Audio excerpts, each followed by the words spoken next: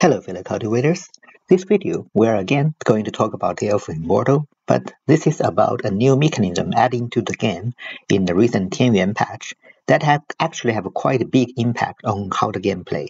And this is now you can learn skills directly from your master, as you can see, this button here from your master. And this is actually quite impactful because two reasons. One, by doing this, you learn the skill without need to meet the prerequisition for your martial art or spiritual roots, and also you don't need to play a small mini game, and which means it opens a possibility for you to play as a rogue cultivator. Because one of the biggest problems as a rogue cultivator is like you don't have the root fruits for you to increase the root enough to make you learn skills from the manuals. By doing this, you bypass this thing. Two, which is also important for even standard sect, member playthrough. That is, you can learn from your master higher realm skills, and this is actually very important because higher realm skills in general have a higher stat. For example, the mind skills. If you learn attack mind skill from chi condensation when you're at chi refining, you get a much higher attack. And also, if those active skills like your martial skill, special skill out, they will have higher damage, base damage.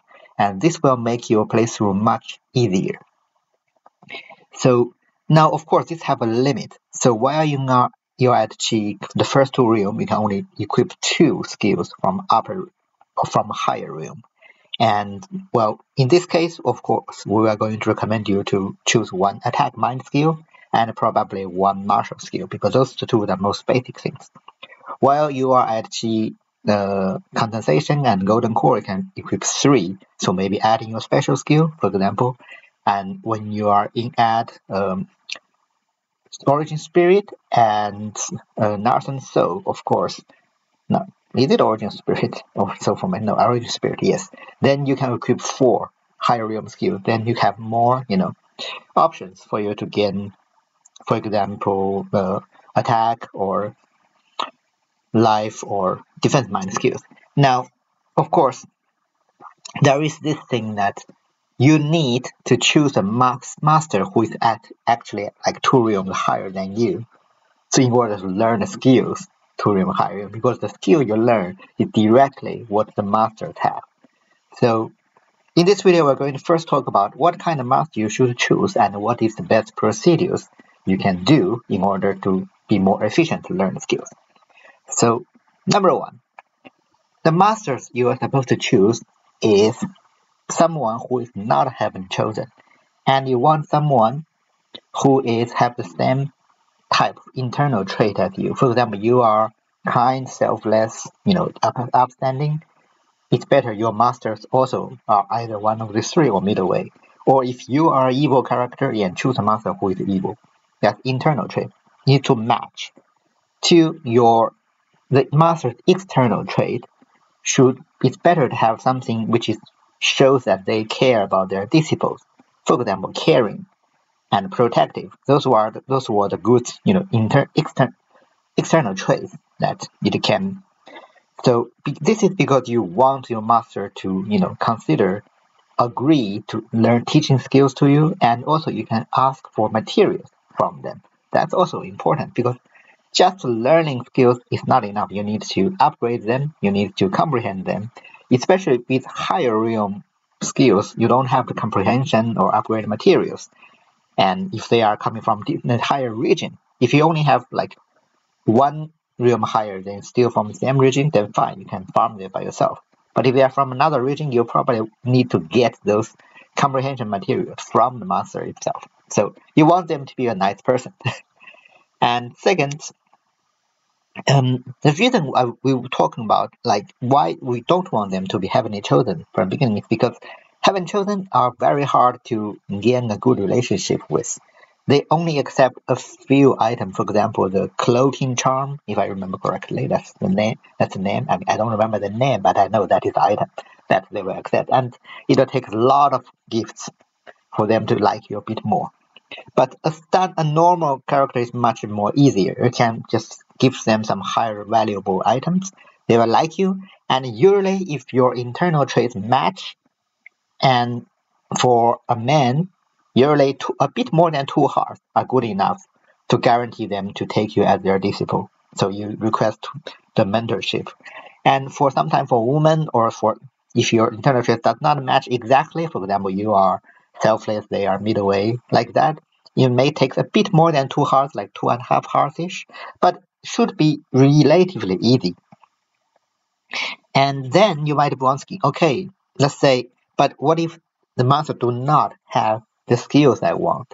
Like, for example, they are probably you want to, learn fit skills, and they are whatever sword cultivator, or for example, they are not heavenly chosen, which means sometimes they don't even have, higher realm skills.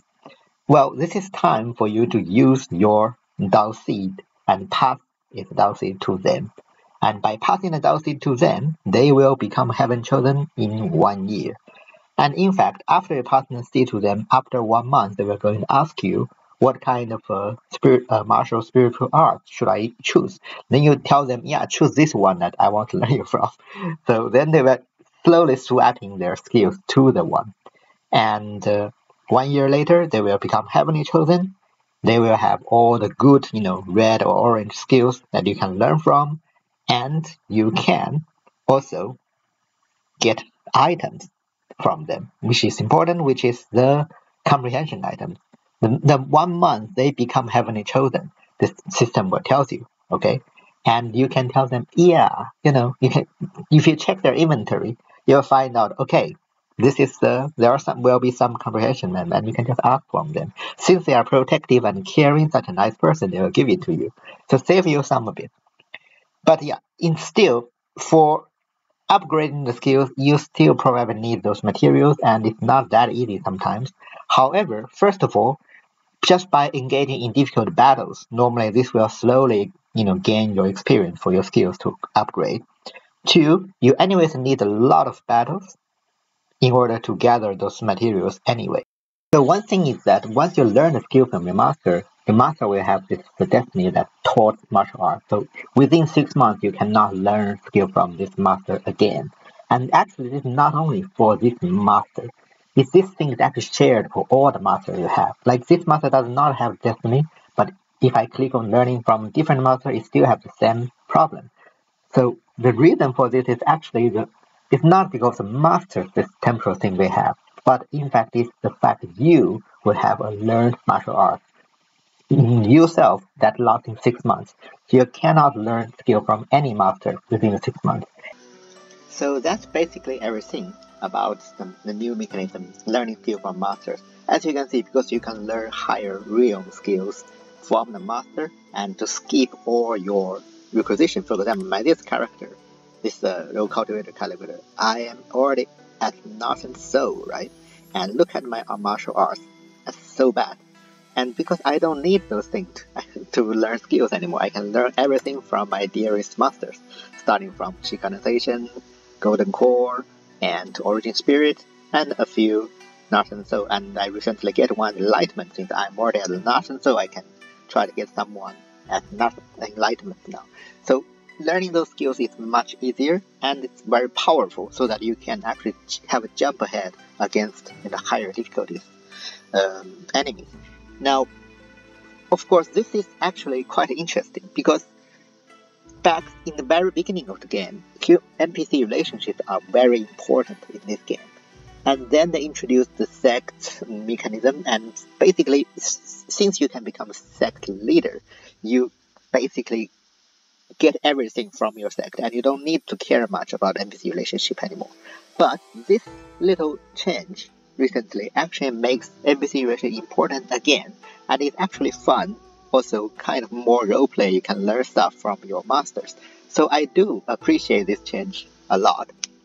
And then you also need to care about learn things about NPCs. Like you need to know how to make NPCs like you, how to make friends with them, like what are the internal, external traits, what are the importance, what things NPCs like, they don't like.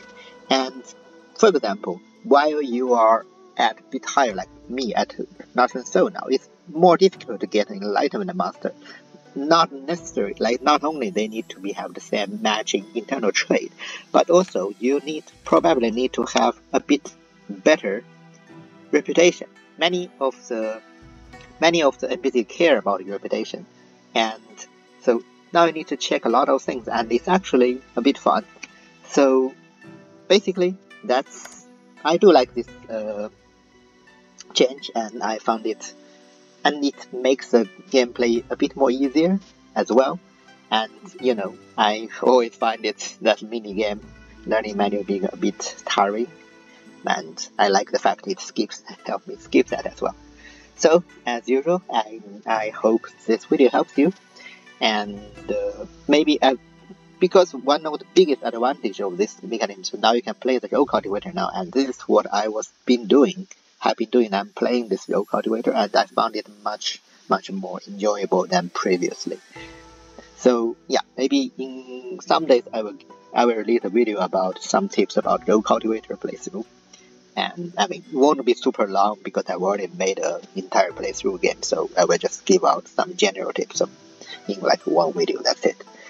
And as usual, thank you for watching. If you like this content, please consider leave a like, subscribe, leave a comment.